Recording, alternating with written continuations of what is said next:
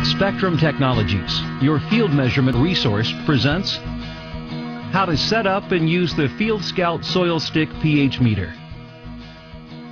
Getting started.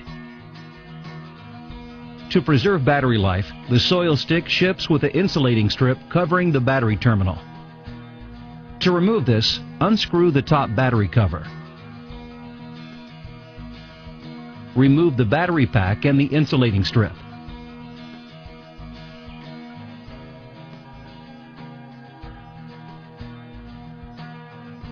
Replace the battery pack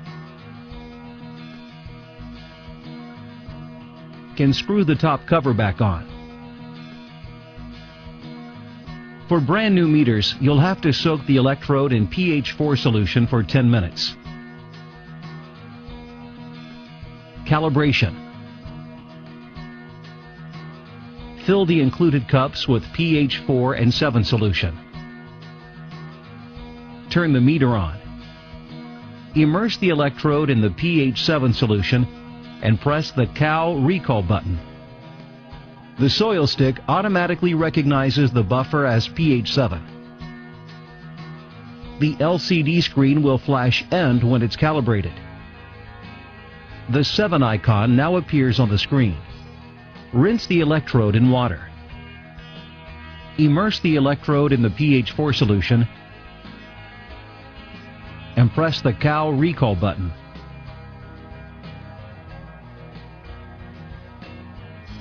Again, the screen will flash End when it's calibrated.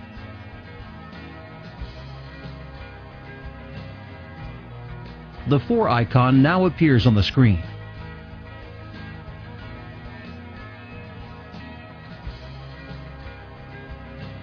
Rinse the electrode in water.